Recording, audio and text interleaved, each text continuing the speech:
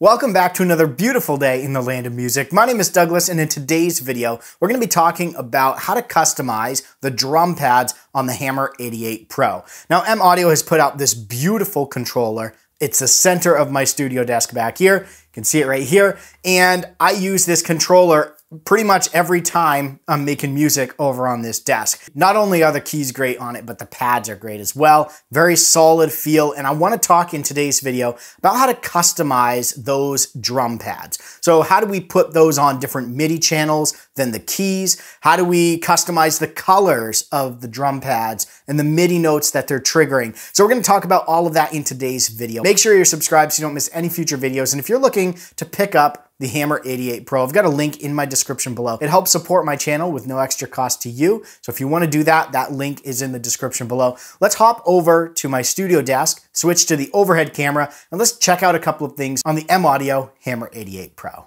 So over here on the Hammer 88 Pro, we've got our wonderful set of 16 drum pads. These sound amazing.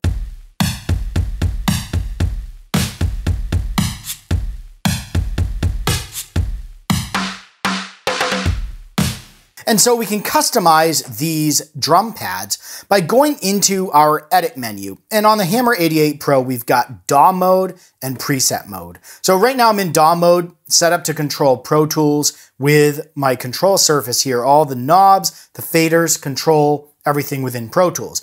It works amazing, but if I want to edit the drum pads, I can hold Shift and tap on the DAW mode. You can tell I'm in DAW mode by the light that's on the DAW mode button. If I was in preset mode, preset would be lit, and I'd want to go Shift and edit preset instead. So what I can do here is, now that I'm in edit mode, which I got by holding Shift and tapping on the DAW button, I can tap on any one of the controls or twist a knob or a fader, tap on the pad, and it gives me the parameters or the settings I can edit for this pad. Without even needing to plug it into the preset editor on the computer, I can customize all of that right from the control panel here.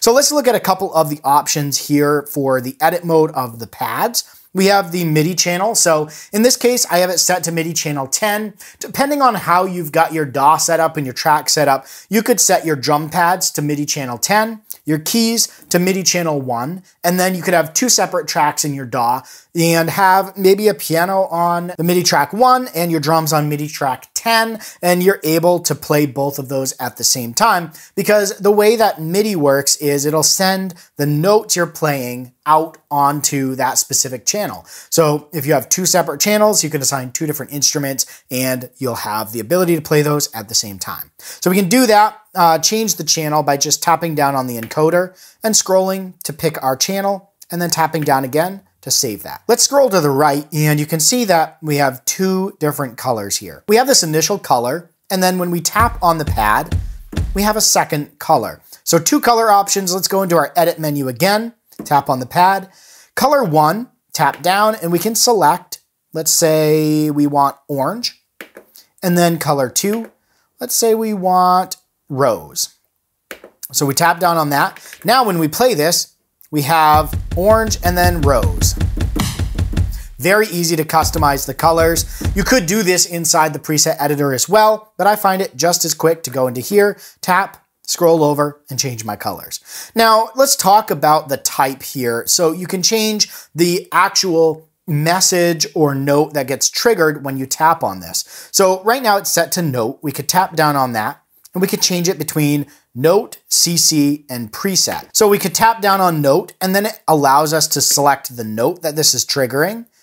Let's change it to G1, and then we could turn latch on or off. So if latch is on, it's going to sustain that note as long as that note can sustain until I turn latch off or tap a different note. So you can use that if you want like a synth sound that just kind of plays while you're playing the keys. You could have those set up with latch on.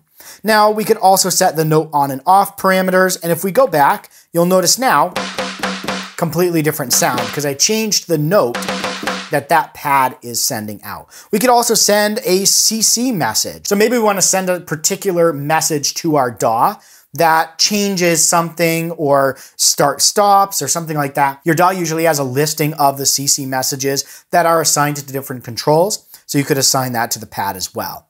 If we go into preset mode and we go into the edit mode, tap on the pad, now we have a few more options around the different modes we can put this pad in. So you'll notice there's a lot more here than there were in DAW mode. So I can do note, CC, CC cycle, CC INDC, program, program cycle, program INDC. We could also choose the zone that we want to set this pad up in. I have another video talking about zones, and you can go check that out. I'll put a link in the description below. I won't get into that in this video, but you could set up this to send a program number. So if you've got this controlling another external keyboard, you could send a program number by tapping a pad that would change the program, and you can play that sound from the external keyboard. So if you're using this in a live setting, you could set up different programs on your pads, and then as you're playing them, you could just tap that and switch those programs without needing to go up to that other keyboard and switch those by hand. So really cool stuff. A lot of capability around how to customize the drum pads on the Hammer 88 Pro.